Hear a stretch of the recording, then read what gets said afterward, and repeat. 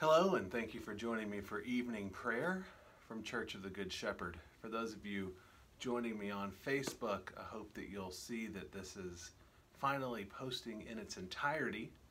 Figured out that little glitch after months and months and months. So, let's take a few moments to collect ourselves, and our service will begin on page 115 of the Book of Common Prayer.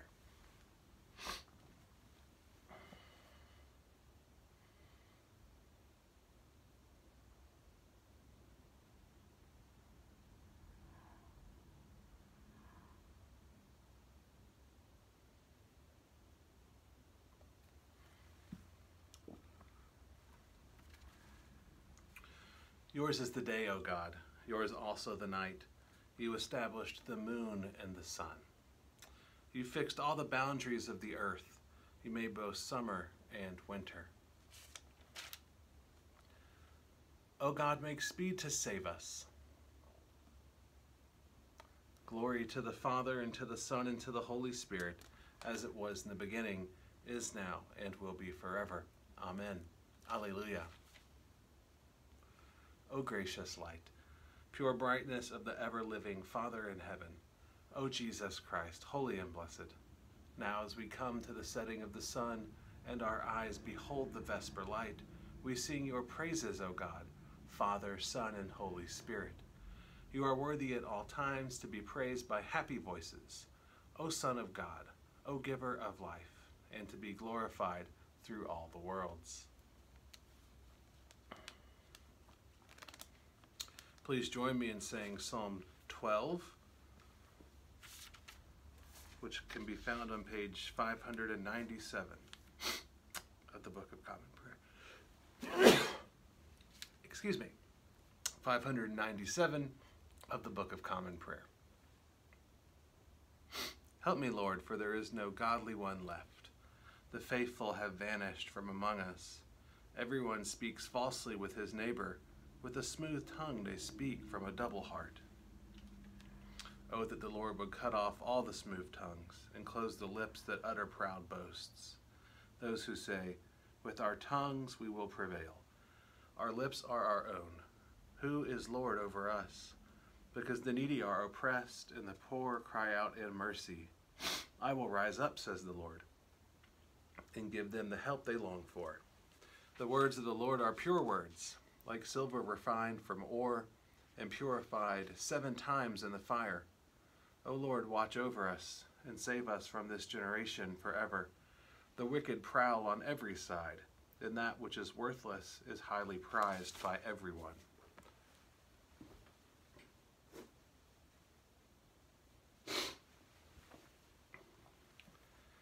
Glory to the Father, and to the Son, and to the Holy Spirit, as it was in the beginning, is now, and will be forever. Amen. A reading from the book of Daniel.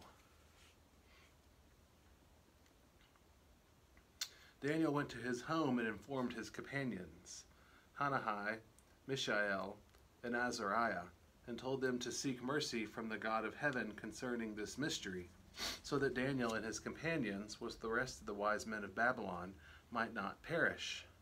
Then the mystery was revealed to Daniel in a vision of the night, and Daniel blessed the God of heaven. Daniel said, Blessed be the name of God from age to age, for wisdom and power are his. He changed time and seasons, deposes kings and sets up kings. He gives wisdom to the wise and knowledge to those who have understanding.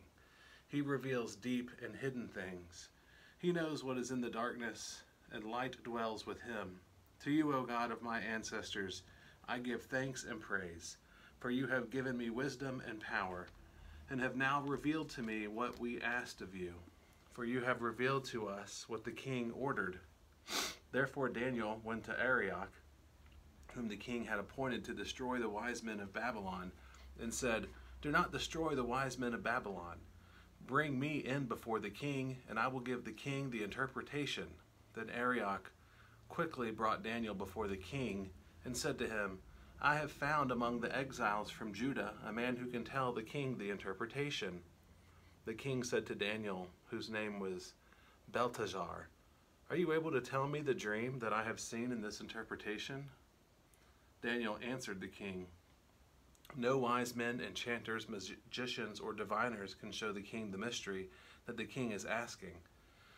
But there is a God in heaven who reveals mysteries, and he has disclosed to King Nebuchadnezzar what will happen at the end of days. Your dream and the visions of your head as you lay in bed were these. To you, O king, as you lie in bed, came thoughts of what would be hereafter, and the revealer of mysteries disclosed to you what is to be. But as for me, this mystery has not been revealed to me because of any wisdom that I have more than any other living being, but in order that the interpretation may be known to the king, and that you may understand the thoughts of your mind." Here ends the reading.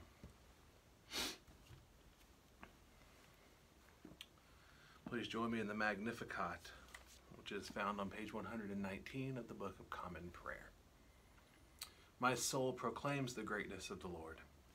My spirit rejoices in God my Savior, for he has looked with favor on his lowly servant. From this day all generations will call me blessed. The Almighty has done great things for me, and holy is his name. He has mercy on those who fear him in every generation. He has shown the strength of his arm. He has scattered the proud in their conceit. He has cast down the mighty from their thrones, and has lifted up the lowly. He has filled the hungry with good things, and the rich he has sent away empty. He has come to the help of his servant Israel, for he has remembered his promise of mercy, the promise he made to our fathers, to Abraham and his children forever. Glory to the Father, and to the Son, and to the Holy Spirit, as it was in the beginning, is now, and will be forever. Amen.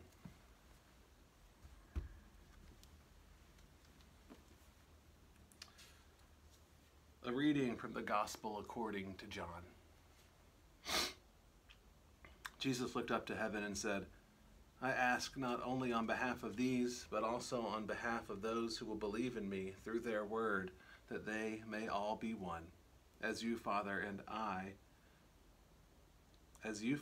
in me and I am in you, may they also be in us, so that the world may believe that you have sent me. The glory that you have given me I have given them, so that they may be one as we are one, I and them and you and me, that they may become completely one, so that the world may know that you have sent me and have loved them even as you have loved me. Father, I desire that those also whom you have given me may be with me where I am, to see my glory, which you have given me because you loved me before the foundation of the world. Righteous Father, the world does not know you, but I know you. And these know that you have sent me. I made your name known to them, and I will make it known, so that the love with which you have loved me may be in them, and I in them." Here ends the reading.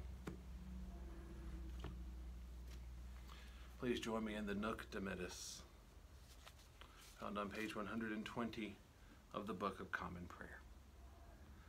Lord, you now have set your servant free, to go in peace as you have promised. For these eyes of mine have seen the Savior, whom you have prepared for all the world to see, a light to enlighten the nations, and the glory of your people, Israel. Glory to the Father, and to the Son, and to the Holy Spirit, as it was in the beginning, is now, and will be forever. Amen. I believe in God, the Father Almighty, creator of heaven and earth. I believe in Jesus Christ, his only Son, our Lord. He was conceived by the power of the Holy Spirit and born of the Virgin Mary. He suffered under Pontius Pilate, was crucified, died, and was buried. He descended to the dead. On the third day he rose again. He ascended into heaven and is seated at the right hand of the Father. He will come again to judge the living and the dead. I believe in the Holy Spirit, the Holy Catholic Church, the communion of saints, the forgiveness of sins, the resurrection of the body, and the life everlasting. Amen. The Lord be with you. Let us pray. Our Father, who art in heaven, hallowed be thy name. Thy kingdom come, thy will be done, on earth as it is in heaven. Give us this day our daily bread, and forgive us our trespasses, as we forgive those who trespass against us. And lead us not into temptation, but deliver us from evil. For thine is the kingdom, and the power, and the glory, forever and ever. Amen. continuous suffrages be. That this evening may be holy, good, and peaceful, we entreat you, O Lord. That your holy angels may lead us in paths of peace and goodwill, we entreat you, O Lord. That we may be pardoned and forgiven for our sins and offenses, we entreat you, O Lord. That there may be peace to your church and to the whole world, we entreat you, O Lord.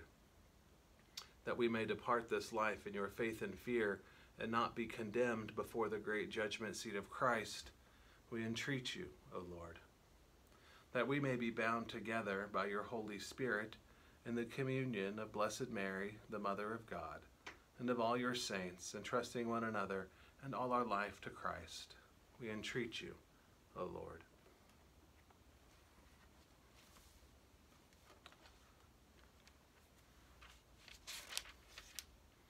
Almighty and everlasting God, who in the Paschal mystery established the new covenant of reconciliation, grant that all who have been reborn into the fellowship of Christ's body may show forth in their lives what they profess by their faith, through Jesus Christ our Lord, who lives and reigns with you in the Holy Spirit, one God, forever and ever. Amen. O God, the life of all who live, the light of the faithful, the strength of those who labor, and the repose of the dead, we thank you for the blessings of the day that is past, and humbly ask for your protection through the coming night. Bring us in safety to the morning hours, through him who died and rose again for us, your Son, our Savior, Jesus Christ. Amen.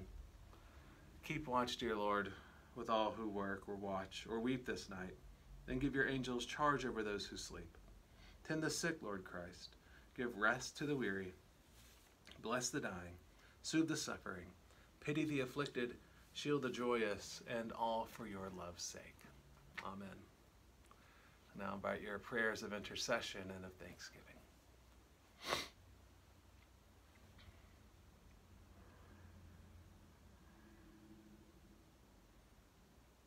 Almighty God, the giver of all good gifts, during this Easter season, we especially give thanks for the gift of your Son, Jesus Christ, and for his glorious resurrection, and the gifts that are given to us through Christ's resurrection, the resurrected life, the Holy Spirit, and reconciliation. We give thanks for this Cashers community, Lord, especially for the Church of the Good Shepherd and the wonderful work that this congregation does together. Pray for all those who are suffering from any pain of body, mind, or spirit. Pray for the imprisoned and for the detained. Pray for travelers, Lord, and for the lonely. Give thanks for this wonderful season of spring, when new life is all around us, and for these glorious blue skies that we have here in Cashers. Give thanks for family and friends, Lord, and pray especially for those who we haven't seen in such a long time, and for those who are going through difficult situations. And we pray for the departed. Eternal rest grant unto them, O Lord, and may light perpetual shine upon them. Lord, in your mercy, hear our prayers. We will continue now with the general thanksgiving. And Almighty God, Father of all mercies, we, your unworthy servants, give you humble thanks for all your goodness and loving kindness to us and to all whom you have made. We bless you for our creation, preservation, and all the blessings of this life, but above all for your immeasurable love and the redemption of the world by our Lord Jesus Christ, for the means of grace and for the hope of glory. And we pray, give us such an awareness of your mercies that with truly thankful hearts we may show forth your praise, not only with our lips but in our lives, and by giving up ourselves to your service, and by walking before you in holiness and righteousness all our days. Through Jesus Christ our Lord, to whom with you and the Holy Spirit be honor and glory throughout all ages. Amen. Let us bless the Lord. Alleluia, alleluia. Glory to God, whose power working in us can do infinitely more than we can ask or imagine. Glory to him from generation to generation in the church, and in Christ Jesus forever and ever. Amen. Thank you so much for joining me this evening.